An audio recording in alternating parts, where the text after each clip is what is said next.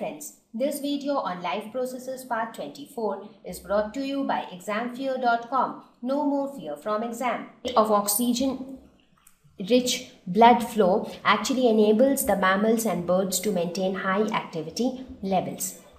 So now that we have spoken about, so we have roughly got an idea about how the blood circulation takes place in human beings. But in human circulatory system, other than just the flow, there are many other things which are involved. The most important thing is the blood vessels. What is the significance of the blood vessels? Why do we enclose blood in blood vessels? And what are the different types of blood vessels? So basically we will talk about three types of blood vessels: arteries, veins and capillaries. So we will see why do we have these three types of vessels and what do they actually do. So now looking at the picture which I shown you in the previous slide, how the circulation takes place, there has to be some carrier which will actually carry the oxygenated blood or who will actually carry the deoxygenated blood. So those carriers are nothing but these blood vessels. So let us start our discussion with arteries. Arteries carry blood from heart to different body parts. So from heart, whichever blood flows out, that is carried by the arteries. They always carry oxygenated blood. Now in order to understand this, let us quickly plot the same diagram because it will help you to understand it in a better way. So this is the body, this is the lungs, and this is the heart which has 4 chambers. This is the right auricle, this is the left auricle, this is right ventricle, and this is left ventricle. So what did we see? We saw that the oxygenated blood from lungs comes to the left auricle, then it goes to the left ventricle. From left ventricle it goes to the different parts of the body, and the deoxygenated blood from the body comes into the right auricle. From right auricle it goes into the right ventricle. From right ventricle it goes back to the lungs. So this is the oxygenated blood and this is the deoxygenated blood. So this is how the circulation happens. Now who is actually going to carry these oxygenated blood from lungs to the left auricle, or this deoxygenated blood from right ventricle to lungs? Who is actually going to carry them? They are going to be carried by the blood vessels. So artery is the one which carries the blood from heart to different body parts. So if you see, from heart to different body parts, this oxygenated blood goes from heart to different body parts. So this blood is always oxygenated. So the blood which goes from heart to the body. So this is the only blood which is going from heart to the body and it is oxygenated. Therefore the arteries will carry this oxygenated blood. So this oxygenated blood is carried by the arteries from heart to different body parts. They have thick elastic walls. Why do they have thick walls? Because blood flows from the heart, which is a pump. Therefore, the blood flows under very high pressure. So they should have thick walls. If they have very thin walls, due to the very high pressure of the blood, the walls may rupture and the blood vessel can also get damaged. So that is why they have very thick walls, because the blood which is flowing through them is coming from the pump. There is one exception to the artery, that is pulmonary artery. There is a pulmonary artery which carries deoxygenated blood from right ventricle to lungs. So this is an exception. All arteries will carry oxygenated blood and all arteries will carry blood from heart to different body parts. The only exception is pulmonary artery. It will carry deoxygenated blood from right ventricle to lungs. So if you see the deoxygenated blood from right ventricle to the lungs, this is the deoxygenated blood from right ventricle to lungs, and this is carried by the pulmonary artery. See, in the previous definition I told that arteries carry blood from heart to different body parts. So from heart to different body parts, but lung is also a part of the body. But to the lungs, from heart to lungs, the blood which is getting carried is deoxygenated.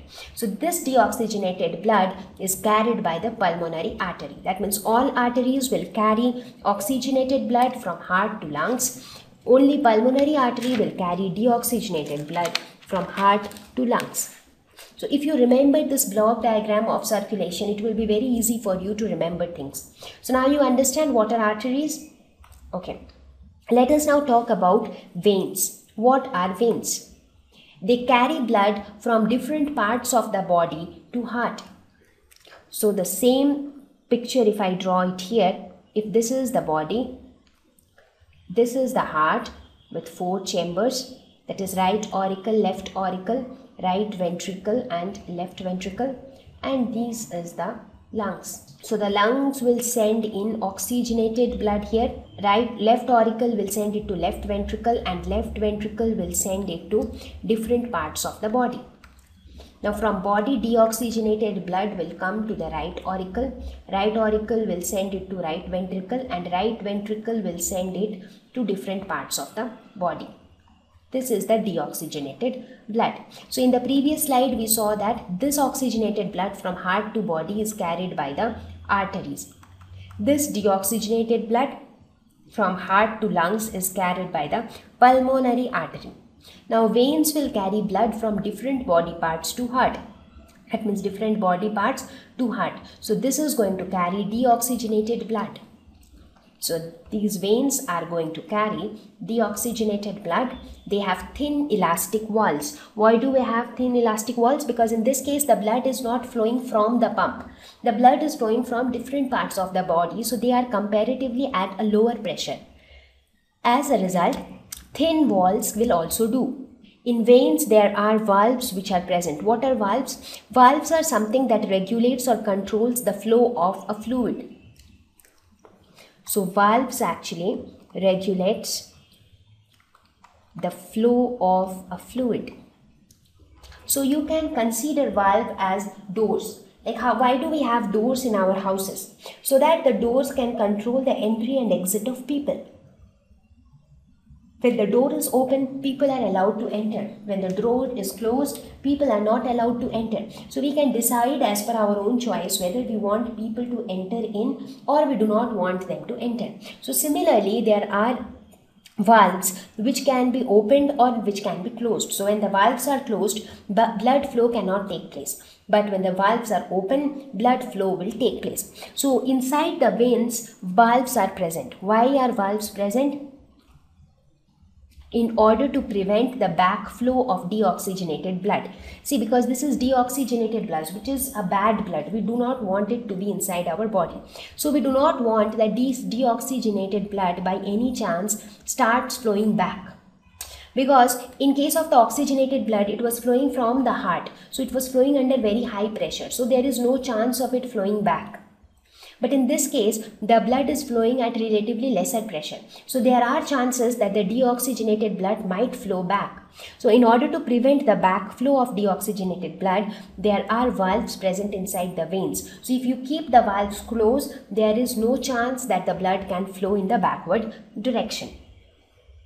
So even for the veins, there is an exception, that is pulmonary vein. Like all veins carry deoxygenated blood, but pulmonary veins carry oxygenated blood from the lungs to the left auricle.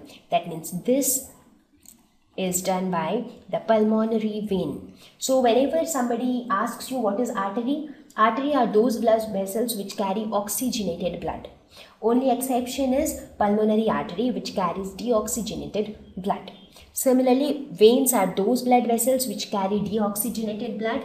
Exception is pulmonary vein, which carry oxygenated blood. Clear? Okay. So let us look at the third blood vessel, that is the capillaries. Now the arteries which we are talking about, these arteries branch out to form smaller tube-like structures known as arterioles. These arterioles further branch out to form even thinner structures called capillaries. And these capillaries are the thinnest, and they are the smallest blood vessel. They will again join together to form venules, which in turn will join together to form veins, and the veins will join together to form vena cava. So here you can look at this picture. This is an artery, this red line. Why is it red in color?